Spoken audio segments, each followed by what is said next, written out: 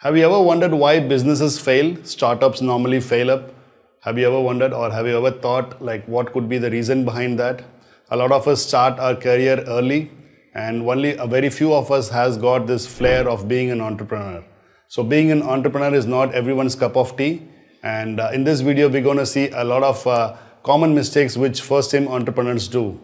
And without further delay, let's get started with it. My name is PB or Anand and I'm posting up technical contents as well as financial related contents on this channel Macwin. If this is the first time you're watching this channel, do subscribe to this channel as well.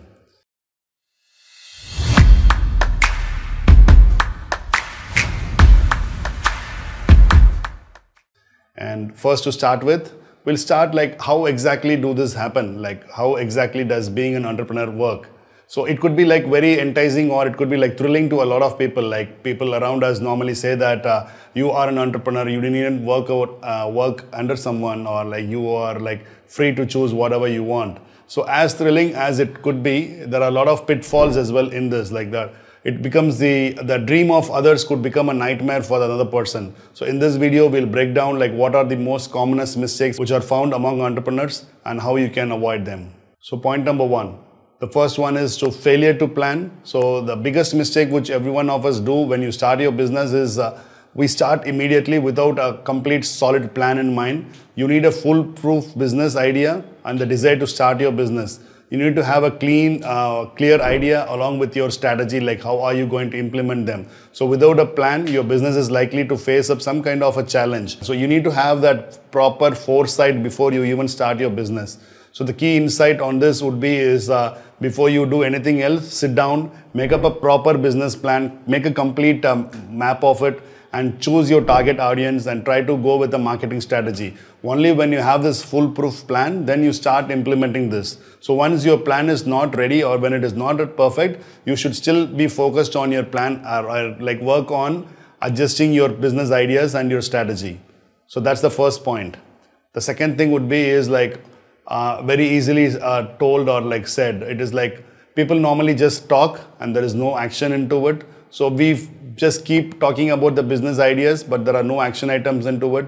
So it normally get excitement when you share your ideas with others. However, just talking about your business is not going to take you anywhere. So it's like it's not going to take you to great places. So if you have a business plan and idea, you need to start implementing on those. So the successful ones are those that are normally executed. So the key site or the key insight in this would be is like take simple steps, like if you have a business plan, cut it into like 10 parts, complete each part every week and then like complete up by the end of day. So you'll be able to see the review of yourself, how exactly your business idea is like developing, how are you like building up your business from the scratch. That's going to be your point number two.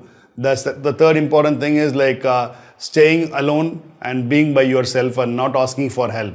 So as an entrepreneur, you need to have a lot of ideas and you need to like discuss with a lot of people because it is easy to learn from someone else's mistakes. That's the most important thing. So no one wants to get ideas like with the fear that like your ideas could be stolen by someone or like you feel like embarrassed to ask ideas or help from someone. So it is never wrong to get your ideas. So it is better to be like to ask for ideas and like fail in it rather than just being yourself and then like without taking up help from others. So try to always find a mentor, a co-founder, a business person or a fellow entrepreneur. Don't be afraid to ask for ideas or feedbacks and do ask your assistance whenever you need it. Even it could be from a smaller person. Just try to ask your help from them. Only then like people who ask will always succeed in business. That's how it works.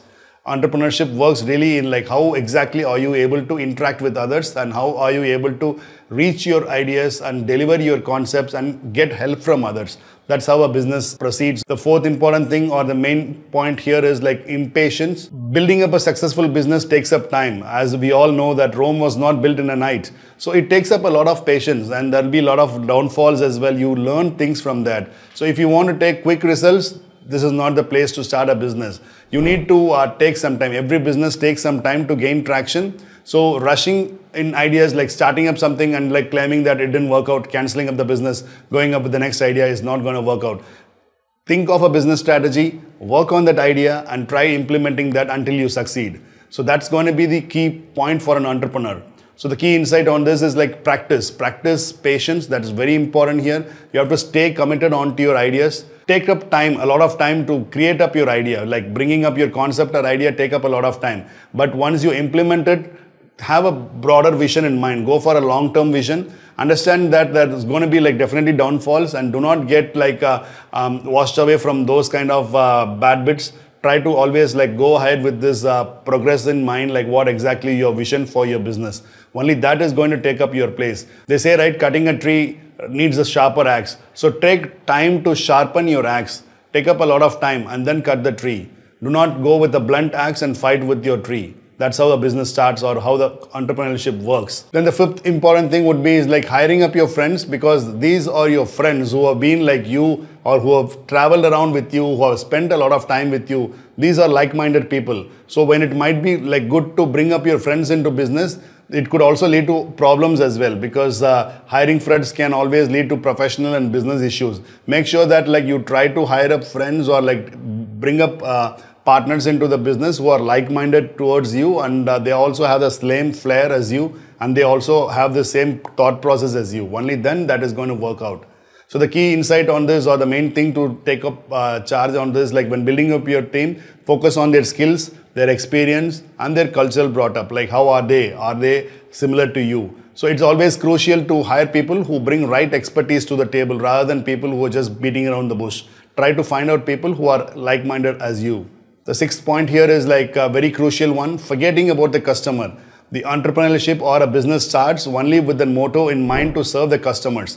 Many entrepreneurs get caught up with their product or the ideas of the service, forget to like satisfying the customer. Once you forget that, your business will never exist. You are not going to stay in the market. So if you are going to lose sight of how the customer is going to behave, or what exactly is their requirement, your business is not going to be like successful on a long run. Maybe on a shorter time it may succeed, but then on a longer run it will never succeed. So the key insight on this is like always keep your customer happy, and they are going to be your center of abstraction or your center of decision. Always try to get feedback from the customers, keep them at the pivotal role, and try to change your business ideas or your products depending on what the customer needs.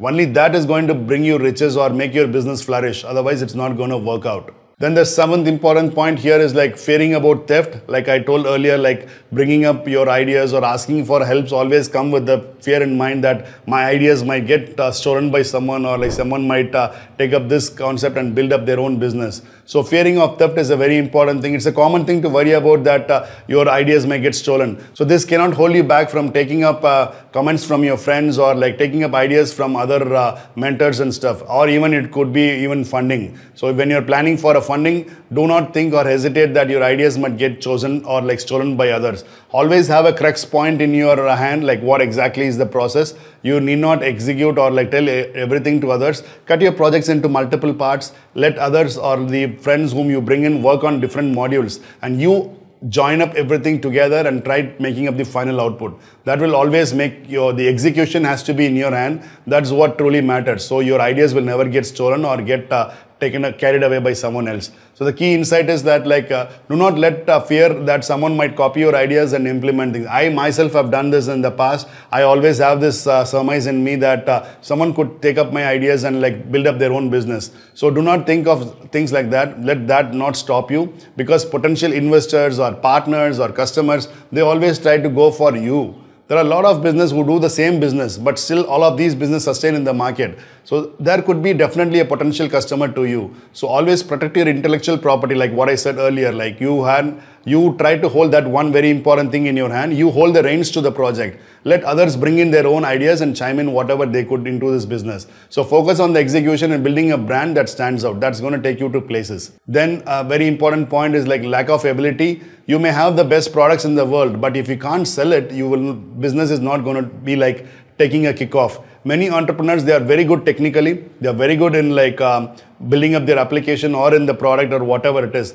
but they lack this conviction in selling this product. Only when you sell the product, you are going to make it as a business. Otherwise, it's always going to be just a product. So it will not sell by itself. So you need to have that salesperson's flair inside you. Only they are going to be an entrepreneur. So you should be like technically good. Like whatever is your business, it could be a software business, or it could be like selling an item in Amazon, or it could be like any business, but have that thing in you that you need to have the entire business prospects or the ideas, like whatever it is. The modus operandi of the business should be in your hand. You should know, you should hold the reins to the business always. You should also have the flair to sell it. Only a successful salesperson will be able to take a business to greater places. That's how it works. So usually this doesn't happen. A person who is like very good technically will not be like very good in like sales. At that times you could try hiring up your friends or try to bring up your partner, someone into the business who has got this learning on how to sell the products or how to make a business flourish. So you can also try going up with other education as well.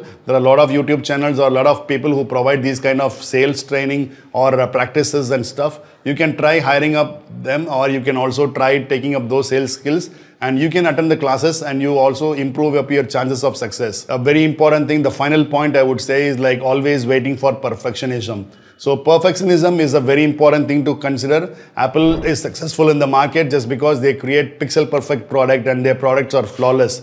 But there are a lot of mixed reviews about that as well. So people still have negative opinions or negative thoughts about Apple's product, be it their tripodal lens or be it their unibody shape and stuff. So you cannot always fulfill everyone's requirements. So always don't have in mind that I will be releasing a product or anything in the market only when it is perfect. So perfectionism will always lead to a roadblock in entrepreneurs. If you are an entrepreneur, start immediately and start young. That is how it's work. Because when you try to like make up your product, which is going to be like making everyone happy in the world, it is never going to work out. So always try to launch something initially and then try to get feedback from the others. There is always a version 2 which you could do. So there's a saying, right? Done is better than being perfect. Never spend time in like perfecting things.